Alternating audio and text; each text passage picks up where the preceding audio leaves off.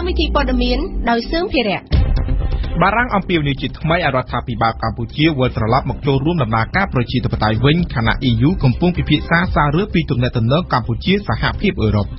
លោកហ៊ុនសែនត្រូវបានជ្រើសរើសជាទូតសុឆន្ទៈសម្រាប់វិស័យទេសចរជំងឺផ្ដាសាយបាក់សីបានកើតឡើងជាថ្មីទៀតនៅលើសត្វមាន់ក្នុងខេត្តកំពង់ចាម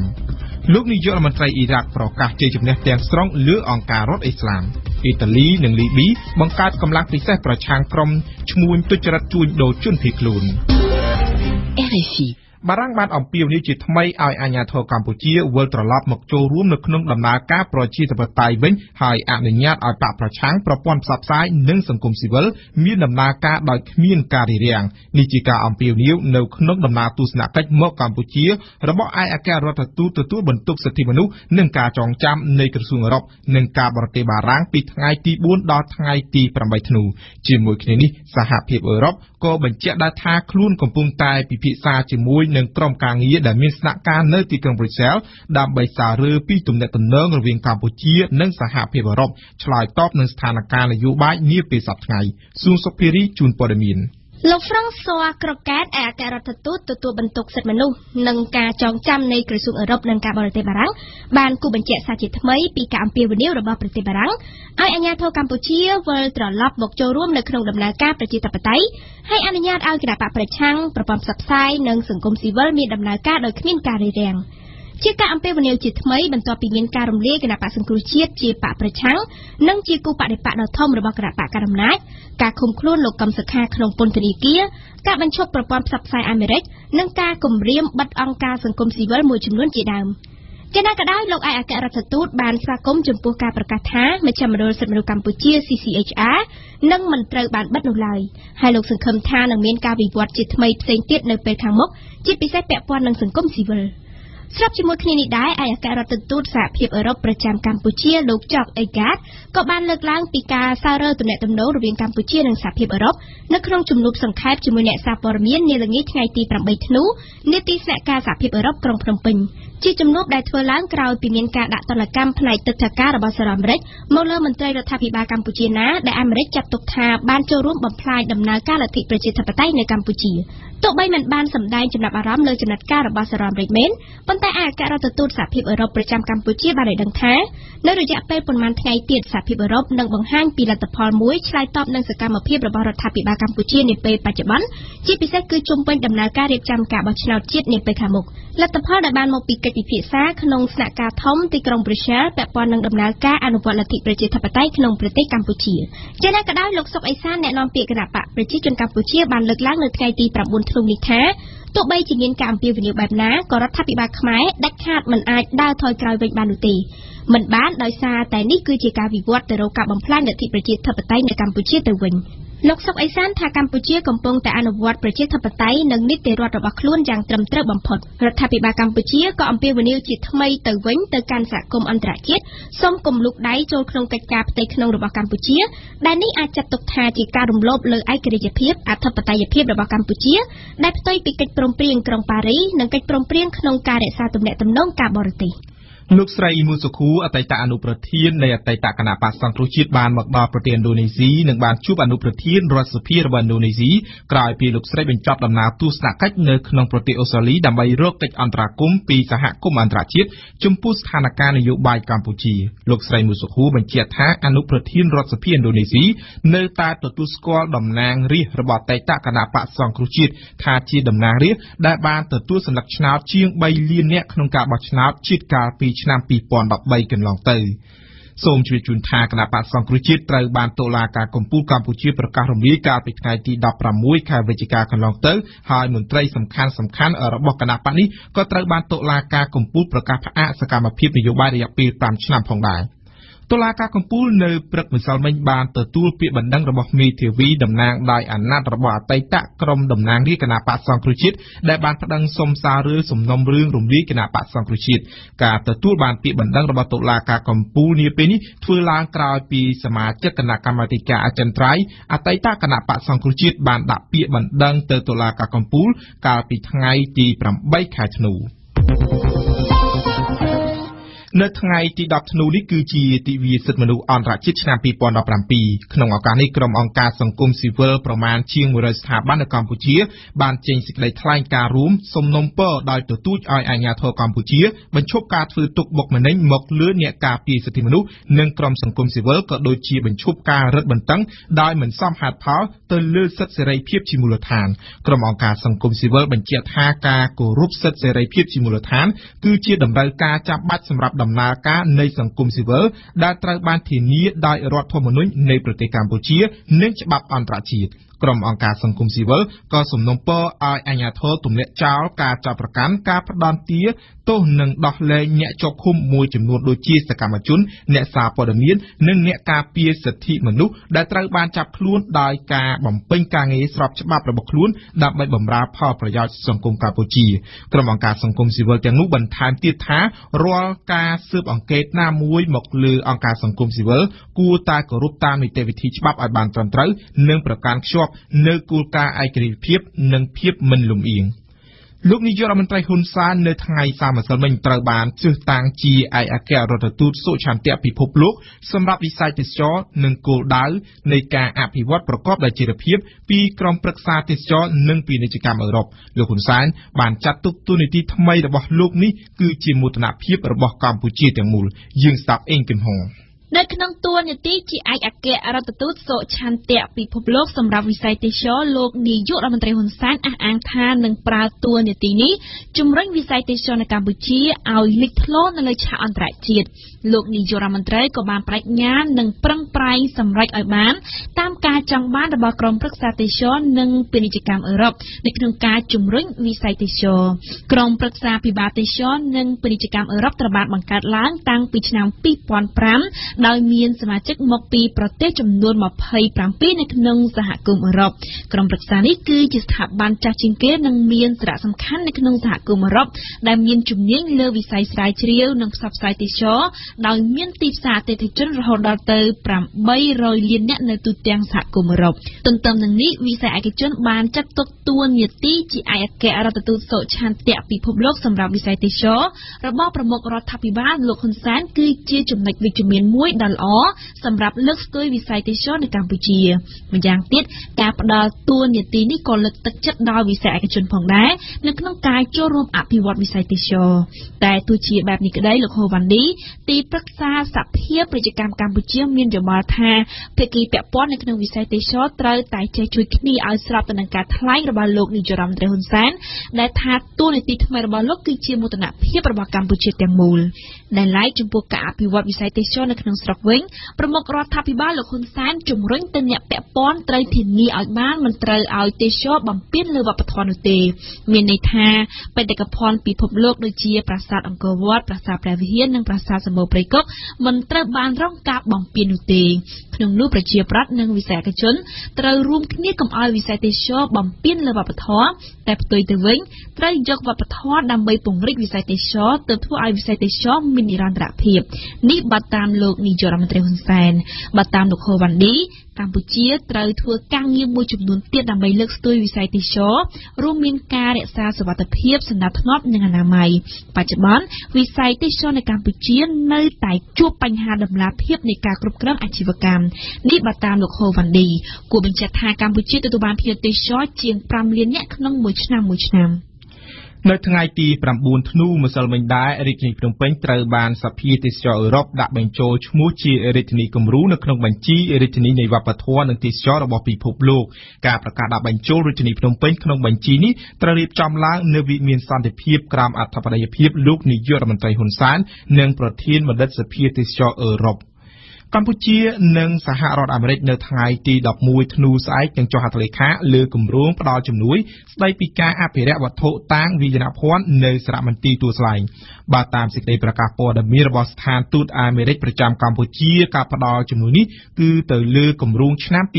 2017នៃមូលនិធិឯកអគ្គរដ្ឋទូតអាមេរិកស្ដីពីការអភិរក្សវត្ថុតាងវាយនភ័ណ្ឌសតវត្សទី20គម្រោងអភិរក្សវត្ថុតាងវាយនភ័ណ្ឌផ្ដោតទៅលើដំណាក់កាលដំបូងនៃការការពារការខូចខាតនៃសម្លៀកបំពាក់របស់ជនរងគ្រោះដែលជារបស់ងាយខូចជាងគេក្នុងចំណោមរបស់ដែលត្រូវបានប្រមូលទុក លោកហេងរតនាអគ្គនាយកមជ្ឈមណ្ឌលសកម្មភាពកម្ចាត់មីនកម្ពុជាហៅកាត់ថាស៊ីម៉ាក់កាលពីថ្ងៃម្សិលមិញបានឲ្យដឹងថាមួយថ្ងៃ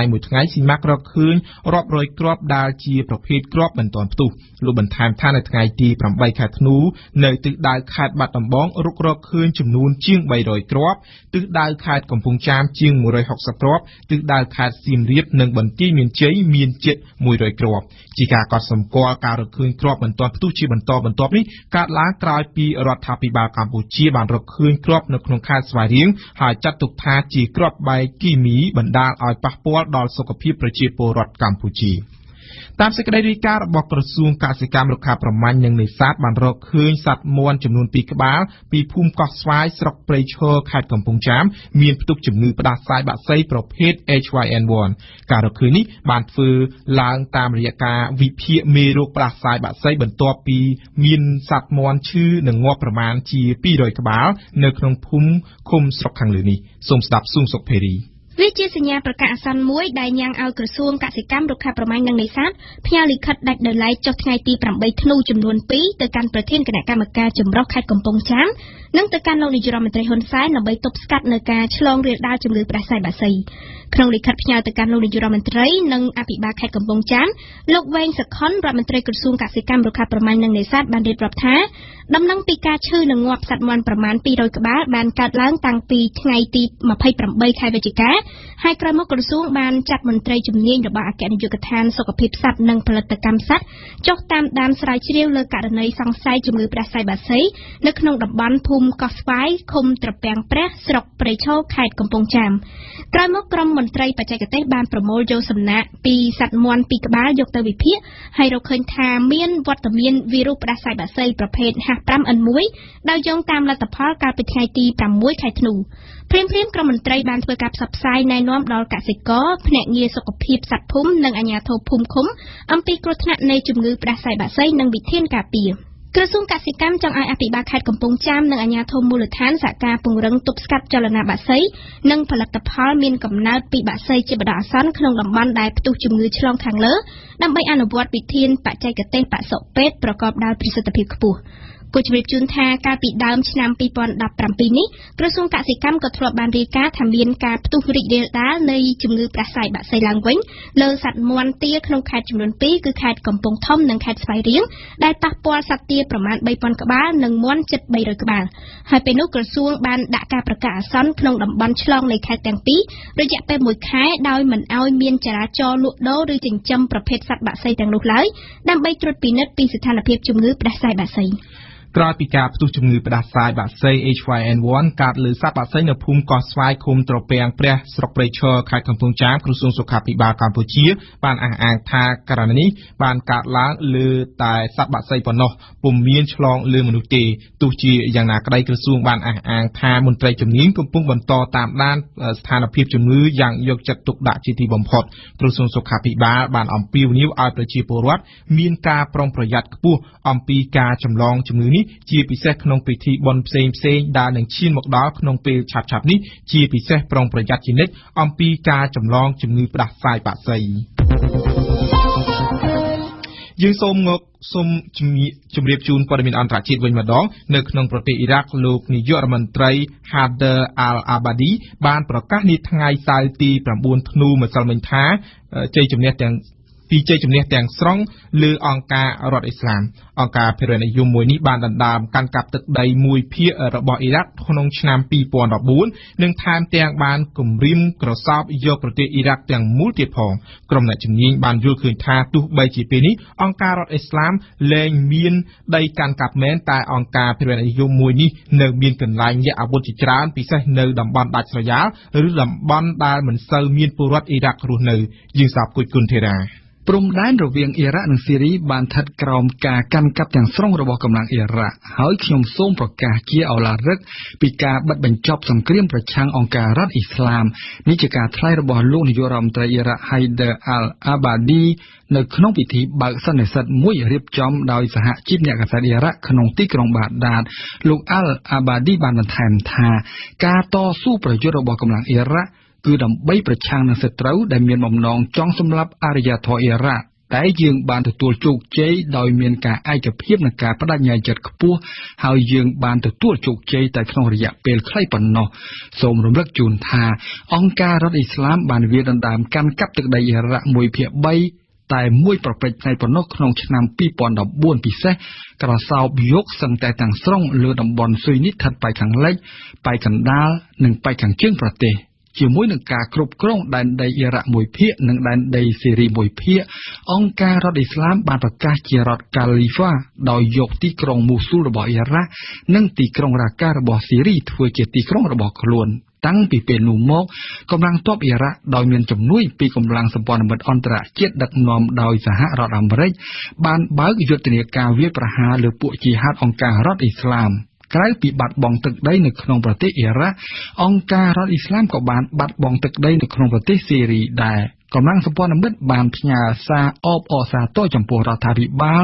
និងកម្លាំងទ័ពអ៊ីរ៉ាក់ដែលដណ្ដើមបានមកវិញនៅទឹកដីកាន់កាប់ដោយអង្គការរដ្ឋអ៊ីស្លាមតែទន្ទឹមគ្នានេះកម្លាំងសម្ព័ន្ធមិត្តទទួលស្គាល់ថាពួកជីហាតរបស់អង្គការភេរវនិយមមួយនេះបន្តលាក់ខ្លួននៅតាមតំបន់មិនសូវមានពលរដ្ឋអ៊ីរ៉ាក់រស់នៅការអះអាងរបៀបនេះក៏ជាការយល់ឃើញរបស់ក្រុមអ្នកជំនាញដែលថាទោះបីជាពេលនេះអង្គការរដ្ឋអ៊ីស្លាមលែងមានដីកាន់កាប់មែនតែអង្គការភេរវនិយមមួយនេះនៅមានកន្លែងលាក់អាវុធជាច្រើនពិសេសនៅតំបន់ដាច់ស្រយាលឬតំបន់ដែលមិនសូវមានពលរដ្ឋអ៊ីរ៉ាក់រស់នៅនៅថ្ងៃសៅរ៍ទី 9 ធ្នូម្សិលមិញលោក Jeffrey Feltman អគ្គធិការរងនៃអង្គការសហប្រជាជាតិទទួលបន្ទុកកិច្ចការនយោបាយបានត្រឡប់ទៅដល់ទីក្រុងប៉េកាំងប្រទេសចិនបន្ទាប់ពីបានបំពេញទស្សនកិច្ចរយៈពេល5ថ្ងៃក្នុងទីក្រុងព្យុងយ៉ាងកូរ៉េខាងជើងក្រោយការចាកចេញរបស់លោក Feltman កូរ៉េខាងជើងបានចោទសហរដ្ឋអាមេរិកពីបទគំរាមកំហែងនុយក្លេអ៊ែរនៅក្នុងកិច្ចចរចាជាមួយអង្គការសហប្រជាជាតិនេះបើយោងតាមទីភ្នាក់ងារសារព័ត៌មានផ្លូវការកូរ៉េខាងជើងចេញផ្សាយកាលពីថ្ងៃម្សិលមិញរដ្ឋាភិបាលអ៊ីតាលីនិងអាជ្ញាធរលីប៊ីបានព្រមព្រៀងគ្នាកាលពីថ្ងៃសៅរ៍ទី 9 ធ្នូម្សិលមិញក្នុងការបង្កើតកម្លាំងពិសេសរួមគ្នាមួយដើម្បីប្រយុទ្ធប្រឆាំងនឹងបណ្ដាញទុច្ចរិតដែលរកស៊ីចាប់បង្ខាំងនិងលួចជនភៀសខ្លួនដែលមានបំណងឆ្លងសមុទ្រទៅកាន់ទ្វីបអឺរ៉ុបនេះគឺជាជំហានដំបូងនៅក្នុងការសន្យារួមគ្នាដើម្បីបង្ការនិងបោសសម្អាតបណ្ដាញទុច្ចរិតហើយនឹងឈានទៅជួយសង្គ្រោះជនភៀសខ្លួនបានទាន់ពេលវេលាយើងសាប់មកពីស្អីលោក Marco Minniti រដ្ឋមន្ត្រីក្រសួងមហាផ្ទៃអ៊ីតាលីបានទៅដល់ទីក្រុងត្រីប៉ូលីប្រទេសលីប៊ីកាលពីថ្ងៃសៅរ៍ទី 9 ធ្នូដើម្បីចុះហត្ថលេខាលើកិច្ចព្រមព្រៀងបង្កើតកម្លាំងពិសេសរួមគ្នារបស់អាជ្ញាធរប្រទេសទាំងពីរដើម្បីបោសសម្អាតបណ្ដាញជួញដូរមនុស្សខុសច្បាប់យោងតាមលិខិតប្រកាសរបស់រដ្ឋាភិបាលបង្រួបបង្រួមជាតិលីប៊ីបានឲ្យដឹងថា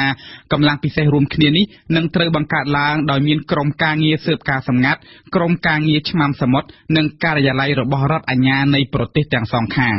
យោងតាមលិខិតដដែលបានឲ្យដឹងថាលោករដ្ឋមន្ត្រីអ៊ីតាលីបានសរសើរពីកិច្ចប្រឹងប្រែងក្នុងការចាប់ស្ទាក់ទូកជនភៀសខ្លួនបានទាន់ពេលវេលាតែយ៉ាងណារដ្ឋមន្ត្រីអ៊ីតាលីបានឆ្លៀតលើកឡើងថានៅមានបណ្ដាញទុច្ចរិតច្រើនណាស់នៅលីប៊ីដែលកំពុងតែបន្តឃុំឃាំងជនភៀសខ្លួនហើយចាប់បង្ខំឲ្យពួកគេបង់ប្រាក់មុននឹងបញ្ជូនយកពួកគេឆ្លងសមុទ្ររដ្ឋាភិបាលលីប៊ីបានទទួលស្គាល់ក្នុងសប្តាហ៍កន្លងទៅនេះថាមានជនភៀសខ្លួនប្រមាណជា 500,000 នាក់ដែលកំពុងត្រូវគេបង្ខាំងទុកដោយខុសច្បាប់បន្ថែមពីចំនួន 20,000 នាក់ដែលស្ថិតនៅក្នុងមណ្ឌលទាំង 42 គ្រប់គ្រងដោយរដ្ឋាភិបាលលីប៊ីទទួលស្គាល់ផងដែរថាខ្លួនត្រូវការជំនួយបន្ថែមដើម្បីរៀបចំត្រួតពិនិត្យឲ្យបានហ្មត់ចត់នៅតាមព្រំដែនភាគខាងត្បូងលីប៊ីដែលជាច្រកសម្រុកចូលរបស់ក្រុមជនភៀសខ្លួនដែលធ្វើដំណើរមកពីតំបន់ខាងត្បូងសមុទ្រខ្សាច់សាហារ៉ាអ៊ីតាលីបានអះអាងថាប្រទេសអឺរ៉ុបខាងកើតរួមទាំងអ៊ីតាលីផងសន្យាផ្ដល់ប្រាក់ចំនួន35 លានអឺរ៉ូឲ្យទៅលីប៊ីនៅសប្តាហ៍ក្រោយគូកត់សម្គាល់ថាកន្លងមកអ៊ីតាលីត្រូវបានអង្គការមនុស្សធម៌នានាចោទប្រកាន់ថាបានជះប្រាក់ដើម្បីឲ្យលីប៊ីចាប់បង្ខាំងជនភៀសខ្លួនទុកធ្វើឲ្យរីករាលដាលកើតជាបណ្ដាញទុច្ចរិតឃុំឃាំងជនភៀសខ្លួនបញ្ហានេះរឹតតែរីកធំបន្ទាប់ពីអ្នកយកព័ត៌មានទូរទស្សន៍ CNN បានចុះទៅយកព័ត៌មានពីករណីលក់ដេញថ្លៃជនភៀសខ្លួនពីឈ្មួញមួយទៅឈ្មួញមួយយ៉ាងអមនុស្សធម៌ជាទីបំផុតអ៊ីតាលីបាននិយាយការពីខ្លួនថាប្រទេសខ្លួនស្ថិតនៅក្នុងស្ថានភាពមួយដែលមិនអាចទប់ទល់ឈ្នះទេនឹងការមកដល់យ៉ាងគំហុករបស់ជនភៀសខ្លួនរាប់សែននាក់ ឆ្នាំ2016កន្លងទៅជនភៀសខ្លួនជាង 11,000 នាក់បានមកដល់អ៊ីតាលីតាមសមុទ្រមេឌីតារ៉ាណេចំណែកលីប៊ីវិញបានលើកឡើងពីអស្ថិរភាពនយោបាយនិងសន្តិសុខរបស់ប្រទេសខ្លួនទើបធ្វើឲ្យខ្លួនមិនអាចមានលទ្ធភាពទប់ទល់បណ្ដាញទុច្ចរិតជួញដូរជនភៀសខ្លួននេះឲ្យមានប្រសិទ្ធភាពបានទោះយ៉ាងណាគេសង្ឃឹមថាប្រាក់រាប់លានអឺរ៉ូដែលគេសន្យាជួយលីប៊ីនេះនឹងមិនធ្លាក់ទៅក្នុងដៃមន្ត្រីពុករលួយលីប៊ីទៅចុះក្រោយពីរដ្ឋាភិបាលអាមេរិកដឹកនាំដោយលោក Donald Trump បានសម្រេចទទួលស្គាល់ក្រុង Jerusalem ជារដ្ឋធានីរបស់អ៊ីស្រាអែលកាលពីថ្ងៃពុធទី 6 ធ្នូកន្លងមកនេះសហគមន៍អន្តរជាតិបានថ្កោលទោសយ៉ាងខ្លាំងទៅលើការសម្រេចនេះដែលគេចាត់ទុកថាមិនខុសពីយកសាំងទៅជះលើភ្លើងហើយការនេះនឹងធ្វើឲ្យកិច្ចប្រឹងប្រែងស្វែងរកសន្តិភាពរវាងអ៊ីស្រាអែលនិងប៉ាឡេស្ទីនរលាយសាបសូន្យអ៊ីស្រាអែលប៉ាឡេស្ទីនបានប្រឈមមុខដាក់គ្នាសារជាថ្មីជាមួយនឹងអំពើហិង្សាកុបកម្មការបះបោរព្រមទាំងមានការបាញ់ប្លង់គ្រាប់រ៉ុកែតនិងការទម្លាក់គ្រាប់បែកទៀតផងមានមនុស្សយ៉ាងហោចណាស់4នាក់បានស្លាប់បាត់បង់ជីវិតទៅហើយនិងរបួសរាប់សិបនាក់ក្នុងរយៈពេលតែ3ថ្ងៃកន្លងមកនេះនៅថ្ងៃសុក្រទី 8 ធ្នូលោកស្រី Heather អ្នកនាំពាក្យក្រសួងការបរទេសអាមេរិកបានថ្លែងឲ្យដឹងនៅក្នុងសេចក្តីថ្លែងការណ៍មួយថាអាមេរិកកំពុងពិនិត្យមើលលទ្ធភាពនៃការផលិតគ្រាប់មីស៊ីលចម្ងាយមធ្យមថ្មីបន្ថែមទៀតគោលដៅគឺដើម្បីប្រតិកម្មតបទៅនឹងរុស្ស៊ីដែលអាមេរិកយល់ឃើញថាកំពុងរំលោភបំពានលើសន្ធិសញ្ញាស្តីពីកម្លាំងនុយក្លេអ៊ែរចម្ងាយមធ្យម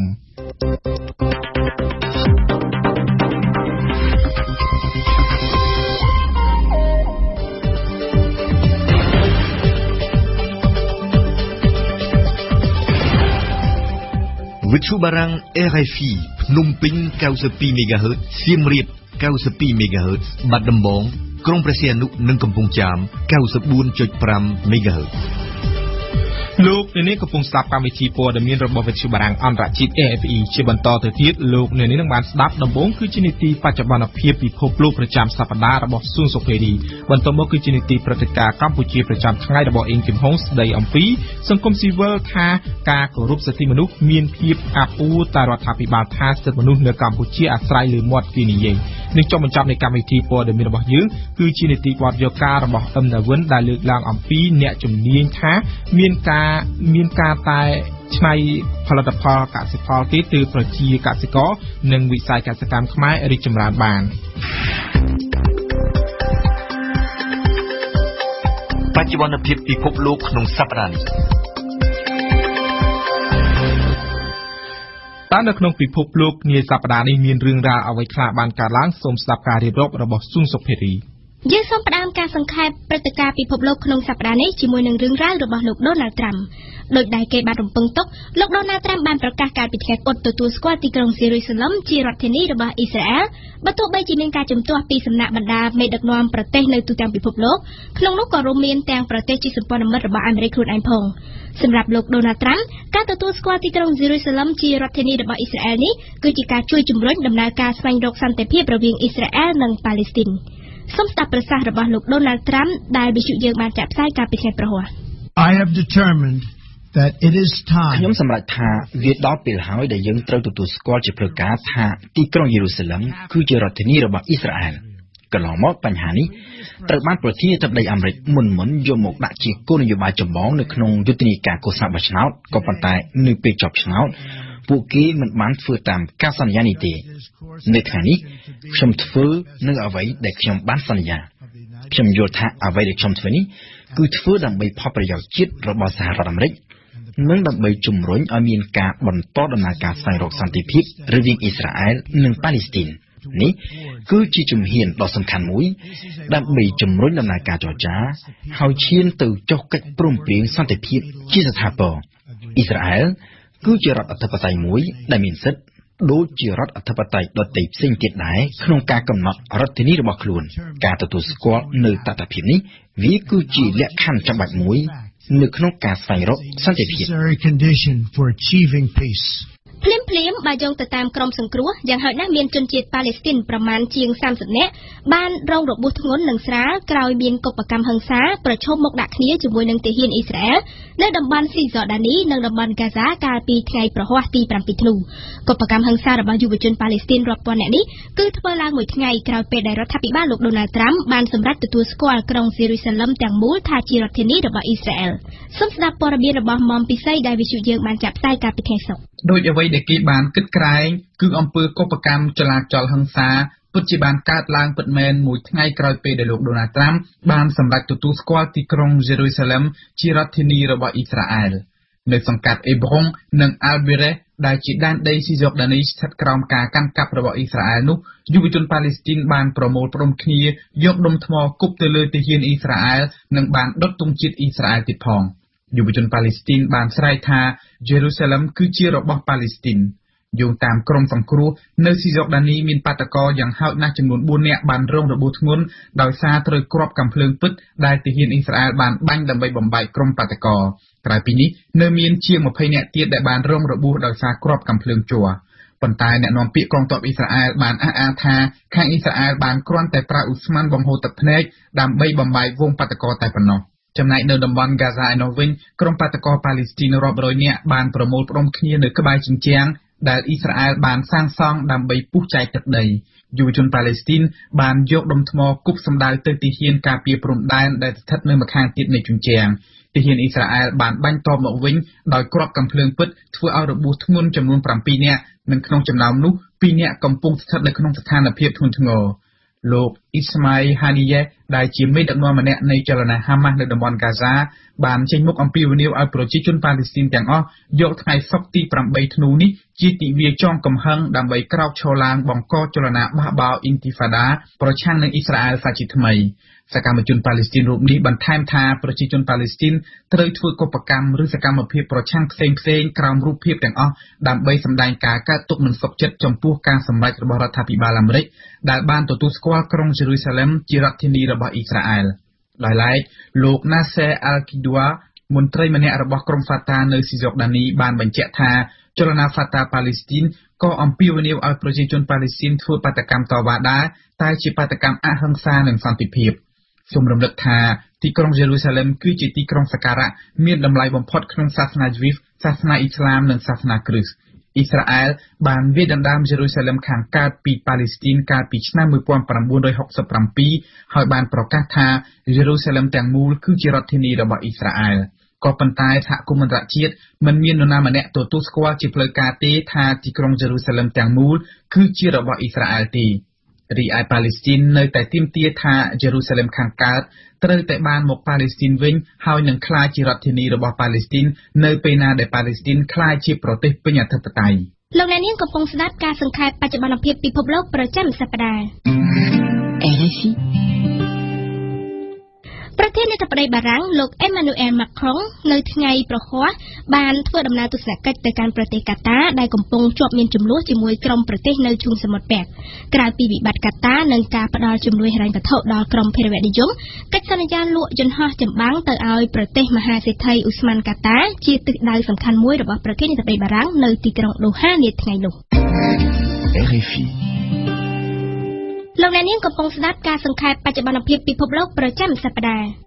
នៅក្នុងតំបន់អាស៊ីវិញយន្តហោះគ្មានមនុស្សបើករបស់ឥណ្ឌាបានឈ្លានពានចូលដែនអាកាសរបស់ចិននេះបើតាមការប្រកាសរបស់ក្រសួងការពារជាតិចិនកាលពីថ្ងៃប្រហ័សហេតុការណ៍នេះបានកើតឡើងនៅតែប៉ុន្មានខែក្រោយដែលមហាយៈអាស៊ីទាំងពីរទៅឈប់ប្រឈមមុខយោធាដាក់គ្នានៅតាមព្រំដែនគោកសូមស្ដាប់សេចក្តីរាយការណ៍របស់ឈៀងបុប្ផាដែលវិទ្យុយើងបានចាក់ផ្សាយកាលពីថ្ងៃប្រហ័សនៅក្នុងសេចក្តីថ្លែងការណ៍នៅថ្ងៃប្រហ័សនេះក្រសួងការពារជាតិចិនបានចាត់ទុកសកម្មភាពរបស់ឥណ្ឌាថាជាការរំលោភឈ្លានពានដែនអធិបតេយ្យភាពរបស់ចិនមិនពេញចិត្តហើយនឹងប្រឆាំងលេខខាតចំណាត់ការរបស់ឥណ្ឌាកងទ័ពចិននឹងបំពេញបេសកកម្មការពារយ៉ាងតឹងរ៉ឹងបំផុតសន្តិសុខហើយនឹងដែនអធិបតេយ្យភាពរបស់ចិននេះគឺជាការលើកឡើងរបស់អនុប្រធានការិយាល័យកងទ័ពចិនដើម្បីប្រឆាំងនៅតំបន់ភាគខាងលិចប្រទេសចិន នៅក្នុងសេចក្តីថ្លែងការណ៍ក្រសួងការពារជាតិចិនមិនបានបញ្ជាក់អំពីកាលវេលាហើយនឹងទីកន្លែងដែលកើតមានឧបទ្ទហេតុនោះទេក៏ប៉ុន្តែគ្រាន់តែបញ្ជាក់ថាកងទ័ពចិនប្រចាំព្រំដែនចាប់បាននៅសញ្ញារបស់យន្តហោះដ្រូនឥណ្ឌាដែលបានហោះចូលហើយនឹងផ្ទុះនៅក្នុងដែនអាកាសរបស់ចិនតាក់ទងដោយទីភ្នាក់ងារព័ត៌មានបារាំង AFP ស្ថានទូតឥណ្ឌានៅទីក្រុងប៉េកាំងបានបដិសេធមិនធ្វើអត្ថាធិប្បាយអ្វីទាំងអស់ចិនហើយនិងឥណ្ឌាទើបតែបានធូរស្រាលនឹងគ្រាបន្តិចបន្ទាប់ពីភាគីទាំងពីរបានយល់ព្រមព្រៀងដកកងទ័ពរៀងៗខ្លួនចេញពីតំបន់ជម្លោះនៅព្រំដែនដីគោកចិនហើយនិងឥណ្ឌាសូមបញ្ជាក់ថានៅខែមិថុនាឥណ្ឌាបានបញ្ជូនកងទ័ពរបស់ខ្លួនទៅក្នុងដែនដីជម្លោះរវាងប្រទេសចិនហើយនិងប្រទេសប៊ូតង់នៅក្នុងហេតុផលប្រឆាំងទប់ស្កាត់នៅយុទ្ធសាស្ត្រពង្រីកទឹកដីរបស់ចិននៅតំបន់ព្រំដែនដែលឥណ្ឌាហើយនិងប៊ូតង់បានទាមទារជាម្ចាស់គ្រប់គ្រងផងដែរនៅក្រៅការដកកងទ័ពចេញពីតំបន់ជម្លោះប្រមុខមេបញ្ជាការកងទ័ពឥណ្ឌានៅខែកញ្ញាធ្លាប់បានមានប្រសាសន៍យោងទៅដល់ប្រទេសចិនថាដរាបណាសត្រូវនៅភាគខាងជើងរបស់ឥណ្ឌានៅតែធ្វើសកម្មភាពគួរឲ្យព្រួយបារម្ភឥណ្ឌាគឺត្រូវតែចាប់ដើមកម្ដៅសេះដុំ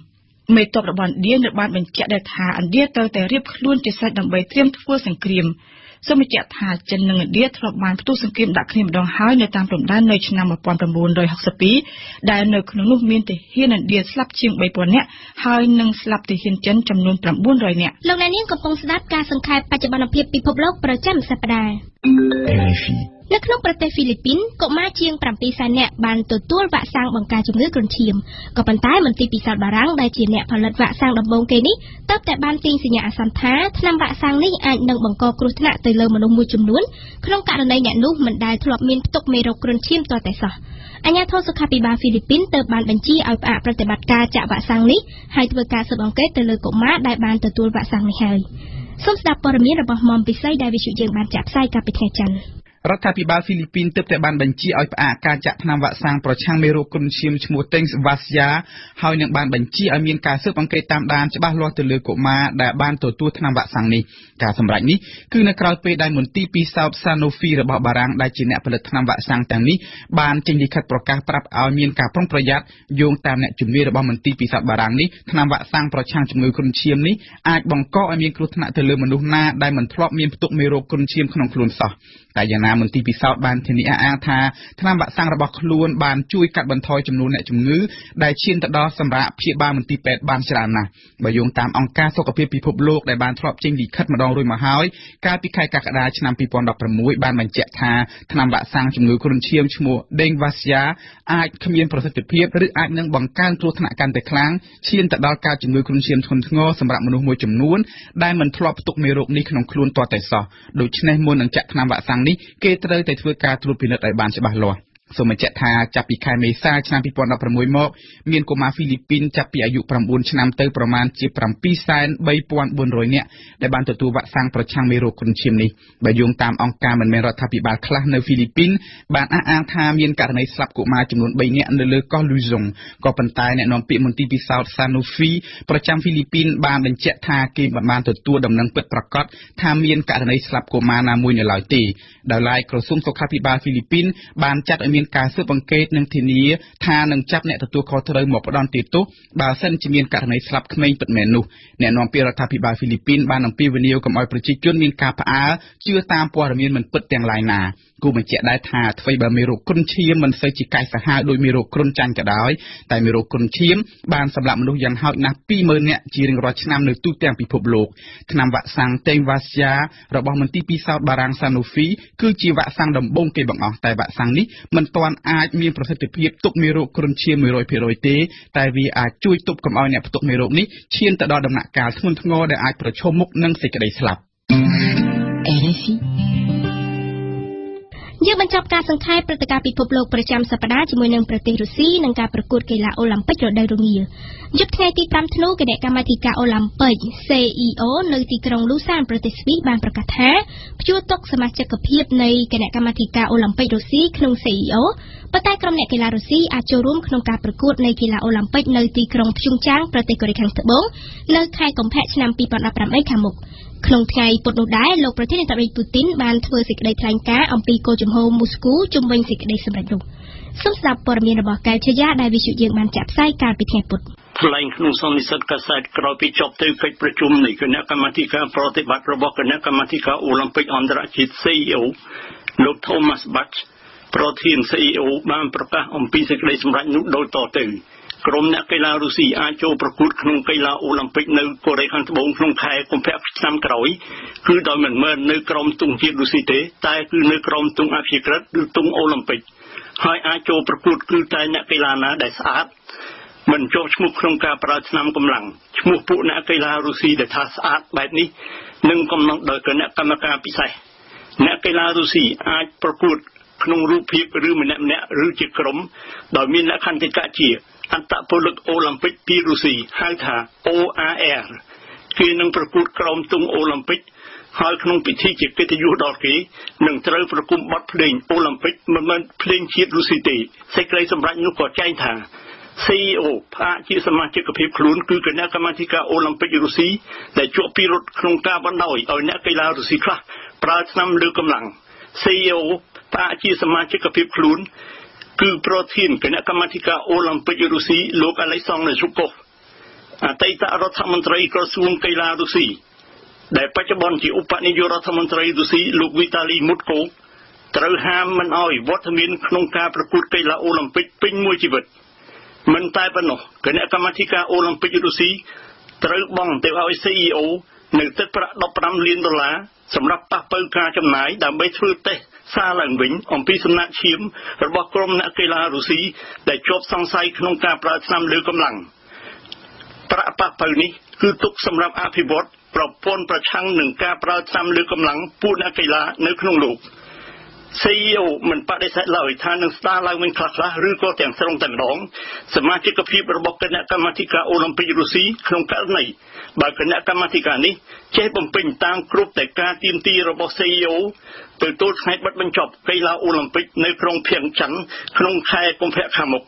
លោកប្រធានាធិបតីរុស្ស៊ី Vladimir Putin ធ្លាប់បានថ្លែងទៅហើយថាការប្រកួតក្នុងកីឡាអូឡ িম্প ិកដោយមិនមែននៅក្រោមទង់ជាតិប្រទេសខ្លួនគឺជាការបន្ថោកបន្ទាបសម្រាប់រដ្ឋរុស្ស៊ីគឺនៅថ្ងៃ12ធ្នូដែលក្រុមអ្នកកីឡារុស្ស៊ីនឹងជួបជុំគ្នាពិភាក្សាបញ្ហាតើគប្បីទៅប្រកួតក្នុងកីឡាអូឡ িম্প ិកនៅកូរ៉េខាងត្បូងនោះឬទេបើមិនស្ថិតនៅក្រោមទង់ជាតិសហព័ន្ធរុស្ស៊ី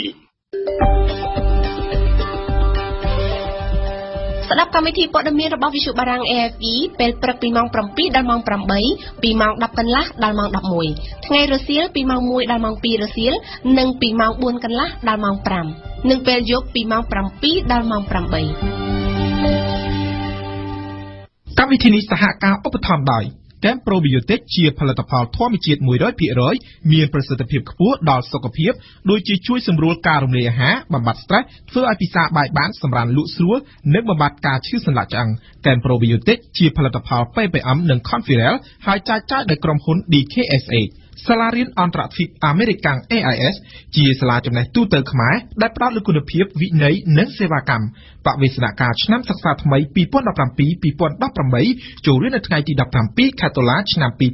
2017 AIS សូមលើកទឹកចិត្តរាល់ការអធ្យាស្រ័យគ្នាទាំងឡាយក្នុងសង្គមសាកលវិទ្យាល័យឯកទេសនៃកម្ពុជា CUS សិក្សាដើម្បីគុណភាពសិក្សាដើម្បីសមត្ថភាពវិជ្ជាជីវៈសិក្សានៅ CUS Xinវិញយូលីងកាហ្វេដោយម៉ាស៊ីន Pro Bar ដែលមានតែមួយគត់នៅកម្ពុជាទំនាក់ទំនងទូរស័ព្ទលេខ010 816 222និង011 816 222គ្រឹះស្ថានមីក្រូហិរញ្ញវត្ថុ LOLC មានផ្ដល់សេវាប្រាក់កម្ចីសេវាប្រាក់បញ្ញាសន្សំនិងសេវាបង់រំលោះជួល LOLC គំនិតរីកចម្រើននិងម៉ាស៊ីនទឹកក្តៅ Marine ជាផលិតផលលំដាប់ថ្នាក់លេខ1របស់ប្រទេសជប៉ុនមានគ្រប់ប្រភេទតាមតម្រូវការរបស់លោកអ្នកព្រឹត្តិការណ៍កម្ពុជាប្រចាំថ្ងៃនៅថ្ងៃទី10ធ្នូនេះគឺជាទិវាសិទ្ធិមនុស្សអន្តរជាតិនៅកម្ពុជាការគោរពសិទ្ធិមនុស្សត្រូវបានក្រុមអង្គការសង្គមស៊ីវិលមួយចំនួនវាតម្លៃថា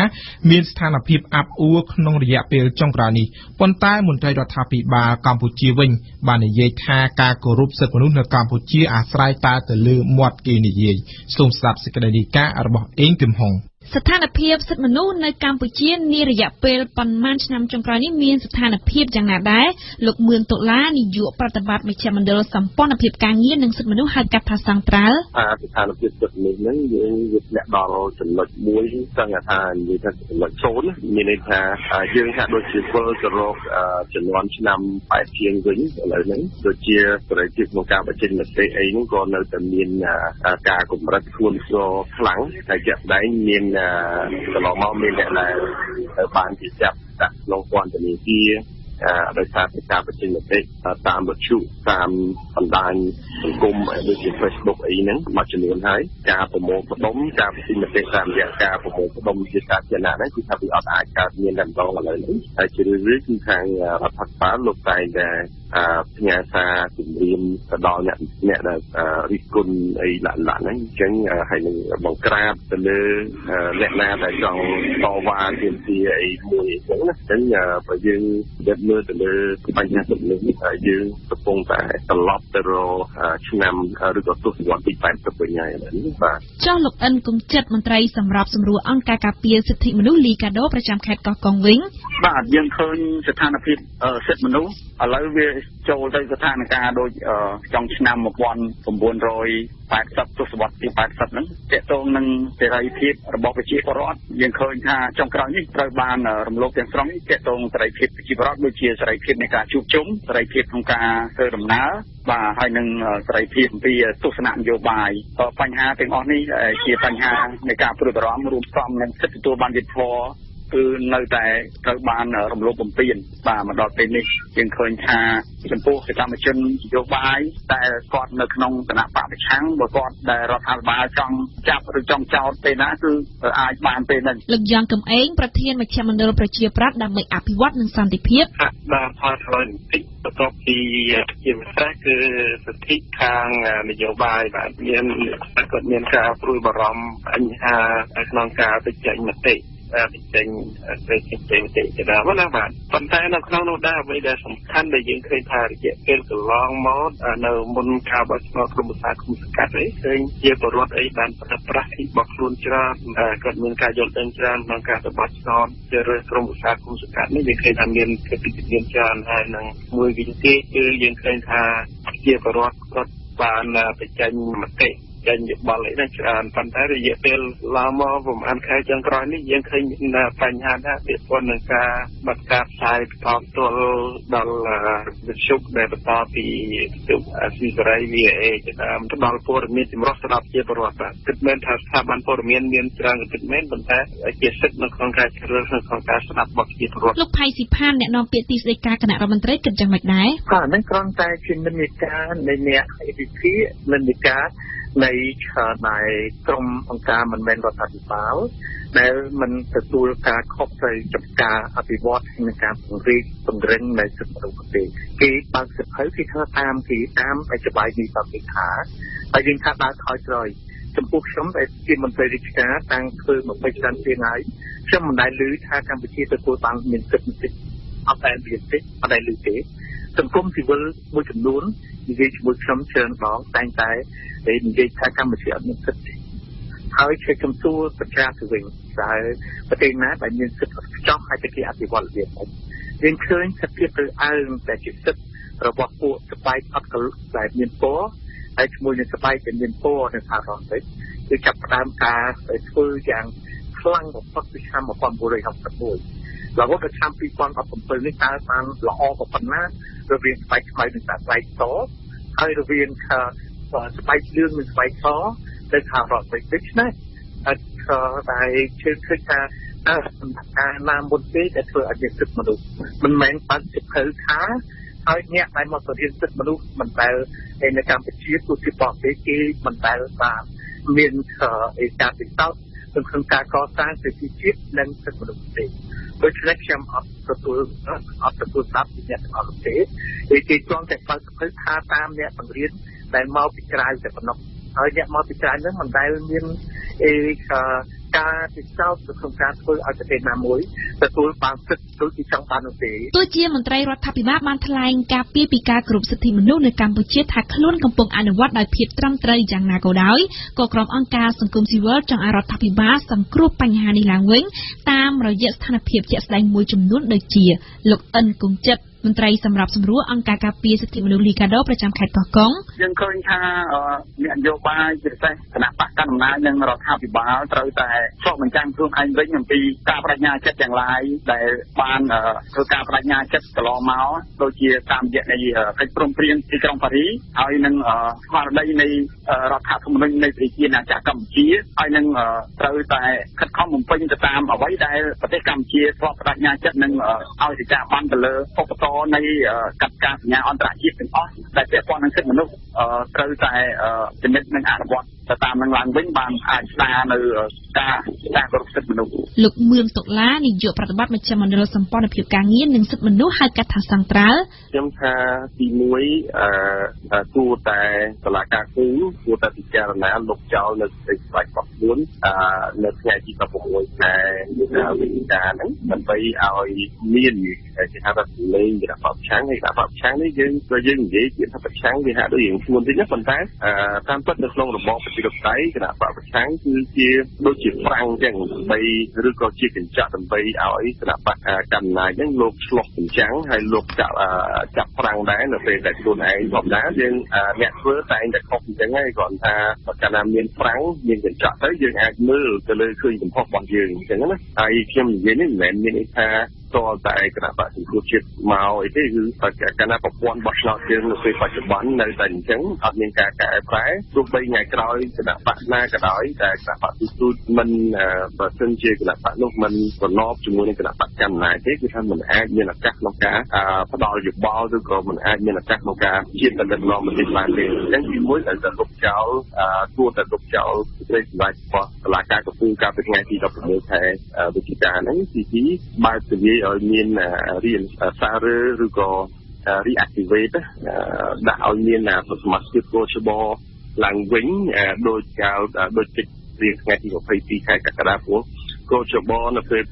គោចបកន្លងមកប្រកាសដោយសារតែមានកិច្ចព្រមព្រៀងនយោបាយមួយរវាងគណៈបក2គណៈបកប្រជាជនកម្ពុជាហើយនិងគណៈបកប្រជាជាតិលោកយ៉ាងកឹមអេងប្រធានមជ្ឈមណ្ឌលប្រជាប្រដ្ឋដើម្បីអភិវឌ្ឍនិងសន្តិភាពអ្វីដែលសំខាន់យើងឃើញថាពួកបណ្ដាញសហគមន៍ហ្នឹងគាត់នៅតែមានសកម្មធ្វើការងារមួយចំនួនដែរទោះបីជាគាត់មានការព្រួយបារម្ភអំពីបញ្ហាវិបត្តិនយោបាយថ្មីនេះប៉ុន្តែគាត់នៅតែមាន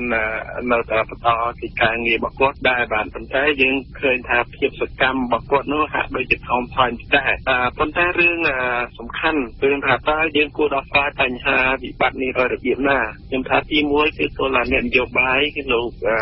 មានការជជែកពិភាក្សាគ្នាទៅបាទហើយរកចំណុចរួមមួយសម្រាប់ប្រទេសជាតិទៅថ្ងៃណាគាត់ទៅបាទអានេះជាការមួយប្រសើរហើយដែលធ្វើឲ្យយើងមានស្ដុំនីយកម្មនៅក្នុងប្រជាជាតិរបស់យើងបាទលោកផៃស៊ីផានអ្នកនាំពាក្យទីស្តីការគណៈរដ្ឋមន្ត្រីមានការឆ្លើយតបបែបណាដែរគេដឹងថាប្រជាពលរដ្ឋម្នាក់ចាប់ផ្ដើមយល់ច្បាស់អំពីសិទ្ធិមនុស្សមួយដែលយើងមើលឃើញមាន3ក្រុមដែលគិតខុសក្រុមទី1ក្រុមអ្នកថាដែលមកពីបរទេសទៅធ្វើនេះធ្វើនោះតាមថាអាហ្នឹងគឺក្រុមទី1គេហៅក្រុមពួកពីស្ដីហើយក្រុមទី2សិទ្ធិមនុស្សនៅកម្ពុជាចំពោះរដ្ឋាភិបាលយើងនិយាយអំពីកិច្ចការពារសិទ្ធិមនុស្សតាមរយៈមានច្បាប់មួយគ្រប់គ្រាន់មានច្បាប់មួយដែលមានភាពទំនើបដើម្បីផ្ដល់ទៅកិច្ចការពារសិទ្ធិមនុស្សរបស់ប្រជាពលរដ្ឋកម្ពុជាតាមច្បាប់ហើយនឹងយន្តការរបស់យុទ្ធសាស្ត្ររបស់យើងដែលយើងកំពុងតែក្រៅពីការពង្រឹងច្បាប់យើងមានការពង្រឹងនៃគុណភាពប្រព័ន្ធយុត្តិធម៌ពង្រឹងសមត្ថភាពរបស់មន្ត្រី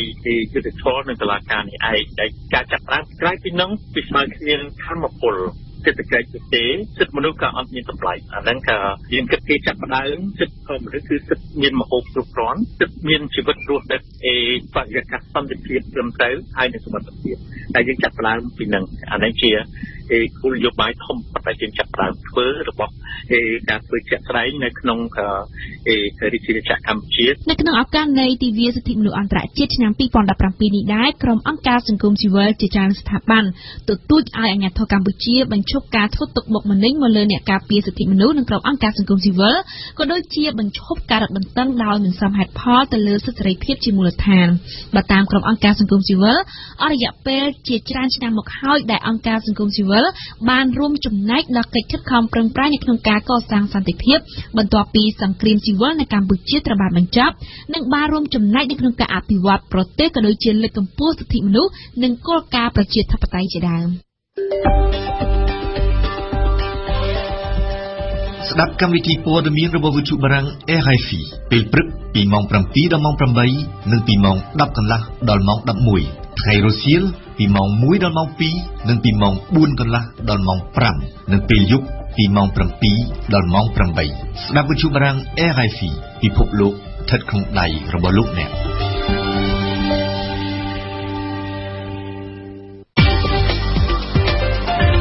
បទយូហ្គាបន្ទាប់ពីបានចំណាយពេលកែច្នៃស្ករត្នោតខ្មែរទាំងគុណភាពនិងសោភ័ណភាពអស់រយៈពេលជាច្រើនឆ្នាំមកក្រុមហ៊ុន Confidel បាននាំស្ករត្នោតខ្មែរឲ្យអន្តរជាតិស្គាល់គាំទ្រនិងផ្ដល់ពានរង្វាន់ជាហូរហែអ្នកជំនាញនិយាយថាមានតែការកែច្នៃកសិផលឬជំរុញកសិផលទៅជាឧស្សាហកម្មទេទើបជីវភាពកសិករនិងវិស័យកសិកម្មខ្មែររីកចម្រើនបានសូមស្ដាប់បទយូហ្គារបស់អឹមណាវិនដូចតទៅ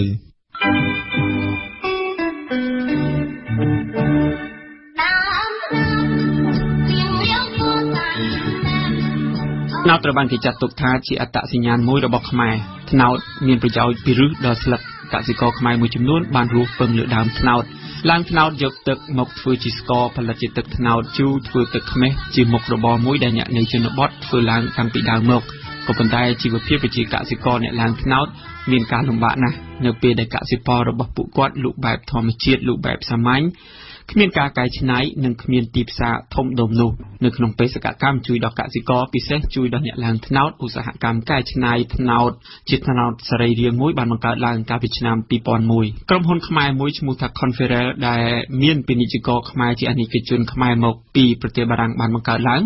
នៅក្នុងចក្រវិស័យជួយដល់កសិករលោកហៃលីអៀងដែលជាអគ្គនាយកក្រុមហ៊ុននេះបានខិតខំផលិតស្ករត្នោតដែលមានគុណភាពសម្រាប់លក់នៅលើទីផ្សារអន្តរជាតិហើយកាលពីប្រមាណថ្ងៃមុននេះស្ករត្នោតខ្មែរបានទទួលពានរង្វាន់មេដាយមាសជាស្ករមានគុណភាពល្អបំផុតនៅក្នុងតំបន់អាស៊ានឆ្នាំ2017ពិធីប្រគល់ពានរង្វាន់នេះបានធ្វើឡើងនៅក្នុងសន្និសីទអាស៊ានលើកទី15ស្ដីពីចំណីអាហារលោកខឹមពិសិដ្ឋអគ្គនាយករងនៃក្រុមហ៊ុន Confidel បានថ្លែងប្រាប់វិទ្យុបារាំងពីការទទួលបានពានរង្វាន់នេះដូចនេះថានេះគឺជាមោទនភាពរបស់ជាតិយើងមួយដែលធ្វើឲ្យយើងខិតខំប្រឹងប្រែងណាព្រោះយើងចំណាយពេលយ៉ាងច្រើនមែនទែនដើម្បីធ្វើបានផលិតផលសរីរាង្គមួយនេះជាទៅប្រកួតប្រជែងទៅលើឆាកអន្តរជាតិមែនទែនទៅផលិតផលស្ករត្នោតពីមុនមកដែលយើងមិនដែលគិតថាវាមានតម្លៃដល់ថ្នាក់អន្តរជាតិបែបហ្នឹងនៅមុនការទទួលបានពានរង្វាន់នេះស្ករត្នោតកម្ពុជាក៏ធ្លាប់ទទួលបានការទទួលស្គាល់គុណភាពជាលក្ខណៈអន្តរជាតិជាច្រើនលើកមកហើយដែរតាមរយៈក្រុមហ៊ុនដែលយកកសិករឡើងត្នោតជានិមិត្តសញ្ញានេះក៏ប៉ុន្តែទម្រាំទទួលបានជោគជ័យមួយបែបនេះជាជោគជ័យរបស់អ្នកស្ថាបនិក Confidel ហៅថាជាជោគជ័យរបស់ពលរដ្ឋខ្មែរទូទៅនោះក្រុមហ៊ុននេះបានចំណាយថវិកាចំណាយពេលវេលាច្រើនណាស់នៅជាមួយនឹងអ្នកឡើងត្នោតអប់រំដល់អ្នកឡើងត្នោតដើម្បីឲ្យផលិតស្ករត្នោតសរីរាង្គមួយបានលោកហៃលីអៀងដែលបានចំណាយពេលវេលាជាច្រើនជាមួយនឹងកសិករលោកបាននិយាយថាដើម្បីបានស្ករត្នោតមួយដែលមានគុណភាពគេត្រូវគិតគូរតាំងពីពេលដែលកសិករឡើងគៀបយកទឹកត្នោតនៅលើដើមត្នោតមកម្លេះជាកសិករមូលដ្ឋានហ្នឹងដែលយើងបង្រៀនគាត់មុនដំបូងហ្នឹងគឺយើងបានបង្រៀនគាត់ឲ្យគាត់ស្គាល់អំពីអនាម័យអំពីផលិតស្ករត្នោតយើងហ្នឹងទឹកត្នោតយើងហ្នឹងឲ្យមានអនាម័យហ្នឹងឥឡូវហ្នឹងយើងមានប្រជាកសិករហ្នឹងជាង100គ្រួសារមកជាង120គ្រួសារហើយគាត់ក៏បរៀនទៅជាកសិករ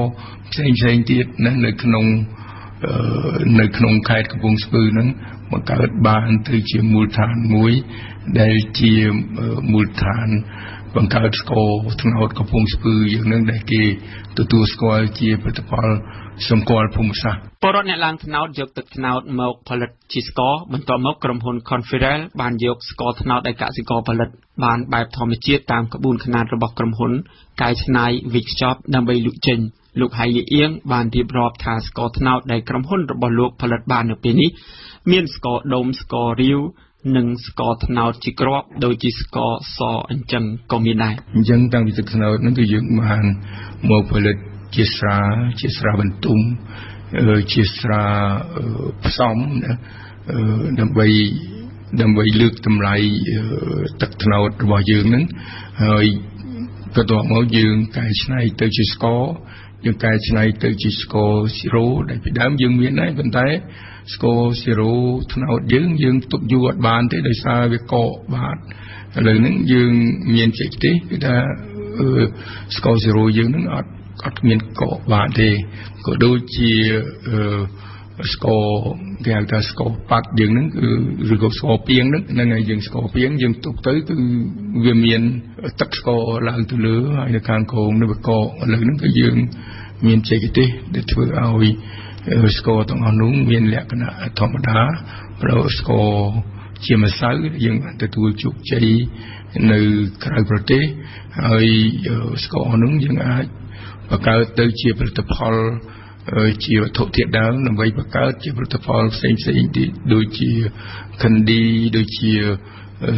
សូកូប៉ាល់ដូចជាដើមនៅពេលស្ករត្នោតកម្ពុជាមានទីផ្សារនិងទទួលស្គាល់ជាលក្ខណៈអន្តរជាតិដូចជាពេលបច្ចុប្បន្ននេះក្រុមហ៊ុន Khmer ក៏បានសម្លឹងទៅរកការផលិតស្ករត្នោតនៅក្នុងតំបន់ផ្សេងៗទៀតក្រៅពីខេត្តកំពង់ស្ពឺនិងខេត្តកណ្ដាលនោះដើម្បីឲ្យបរិមាណនេះឆ្លើយតបទៅនឹងតម្រូវការលោកហៃលីអៀងបាននិយាយថានៅពេលដែលមានបរិមាណផលិតកាន់តែច្រើនការជួយទៅដល់អ្នកឡើងត្នោតក៏កាន់តែធំឡើងស្ករត្នោតនេះយើងលក់បានច្រើនជាងនឹងអញ្ចឹងវាត្រូវការជួយផ្សព្វផ្សាយការគ្រប់គ្រងនៅផលិតផលរបស់យើងហ្នឹងឥឡូវហ្នឹងយើងចេញអំពីស្ករត្នោតណាដែលខុងហ្វេរ៉ាផ្ទាល់ហ្នឹងយើងបានជួយអ្នកភូមិបង្កើតជាសហគមន៍ហ្នឹងមានរាប់រយគ្រួសារហ្នឹងហើយដែលយើងនឹងបរិយាតរទៀតហ្នឹងគឺគ្មានអីពិបាកជាងស្ករត្នោតទេយើងមើលទៅឃើញយើងមិនឲ្យតម្លៃទេប៉ុន្តែតាមពិតទៅយើងឃើញថាជាកសិករយើងមុននឹងបានស្ករ1គីឡូហ្នឹងគឺគាត់ត្រូវចំណាយពេលវេលាគ្រោះថ្នាក់គាត់ត្រូវឡើង4ដងក្នុងមួយថ្ងៃហ្នឹងដើម្បីយកទៅដាក់ផងចុះហើយព្រលឹមឡើងត្រូវឡើងទៅយកទឹកត្នោតមកវិញបានយកមករងាស់អញ្ចឹងជាកិច្ចការមួយដែលមានគ្រោះថ្នាក់ច្រើនណាស់អញ្ចឹងគឺជាមុខរបរមួយពិបាកណាស់លោកបណ្ឌិតយងសង្កុមារអតីតប្រធានអង្គការសេដាក់បានជំរុញនិងគាំទ្រទៅដល់ការកែច្នៃឬការអភិវឌ្ឍកសិផលទៅជាឧស្សាហកម្មកសិផលនោះលោកបាននិយាយថាបើគ្មានការកែច្នៃកសិផលទេជីវភាពប្រជាពលរដ្ឋនិងវិស័យកសិកម្មនៅកម្ពុជាមិនរីកចម្រើននោះទេបច្ចុប្បន្ននេះលោកយងសង្កុមារក៏មានផ្សារធម្មជាតិលក់កសិផលនោះដែរហើយលោកក៏បានកែច្នៃទឹកត្នោតរបស់ប្រជាកសិករនេះលក់ដែរដើម្បីជំរុញដល់ការកែច្នៃកសិផលឲ្យកាន់តែរីកចម្រើនជាងនេះបន្ថែមទៅទៀតការកែច្នៃដែលផ្ដល់អត្ថប្រយោជន៍ផ្ដល់ការងារដល់ពលរដ្ឋលើកកម្ពស់ការដាំដុះនៅកម្ពុជាទៅបាននោះអ្នកឯកទេសខាងវិស័យកសិកម្មរូបនេះបាននិយាយថារដ្ឋត្រូវមានគោលការណ៍ជួយដល់អាជីវកម្មខ្នាតតូចនិងមធ្យមឲ្យបានច្រើនជាងពេលបច្ចុប្បន្ននេះទៀតប៉ុន្តែនឹងដើម្បីដំណើរការបានច្រើនវាទាមទារឲ្យគាត់មានចំណេះមានជំនាញហើយនឹងមានគោលនយោបាយមួយចំនួនគ្រប់គ្រងឲ្យគាត់រួមផ្សំនឹងគោលនយោបាយពន្ធដារផងថាឲ្យគាត់ធ្វើ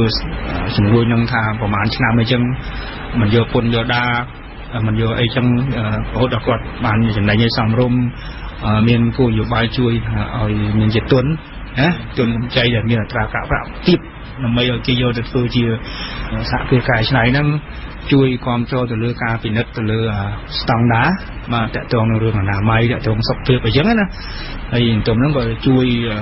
លើកដង្កើងផ្សព្វផ្សាយឲ្យបន្ថែមណាហើយមួយទៀតគឺជាការគ្រប់គ្រងដល់ការស្រាវជ្រាវនិងការអភិវឌ្ឍបច្ចេកទេសដើម្បីយកមកឲ្យកែច្នៃឲ្យបានសមស្រប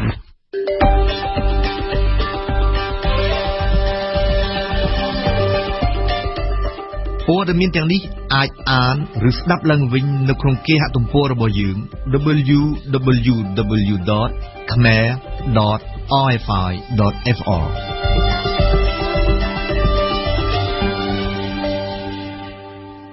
អ លោកអ្នកស្ដាប់ជាទីមេត្រីកម្មវិធីព័ត៌មានរយៈពេល1ម៉ោងរបស់វិទ្យុបារាំងអន្តរជាតិ RFI នៅព្រឹកនេះបានឈានមកដល់ទីបញ្ចប់ហើយយើងខ្ញុំសូមថ្លែងអំណរគុណចំពោះការតាមដានស្ដាប់របស់អស់លោកអ្នកនាងនៅកម្មវិធីព័ត៌មានរបស់យើងតាំងពីដើមរហូតដល់ចប់ខ្ញុំសូមអរគុណសំសៃហាដែលបានជួយបញ្ជាផ្នែកបច្ចេកទេសនៅពេលនេះខ្ញុំបាទសឿងភិរៈព្រមទាំងសហការីទាំងអស់នៃវិទ្យុបារាំងសូមអរគុណនិងសូមជម្រាបលា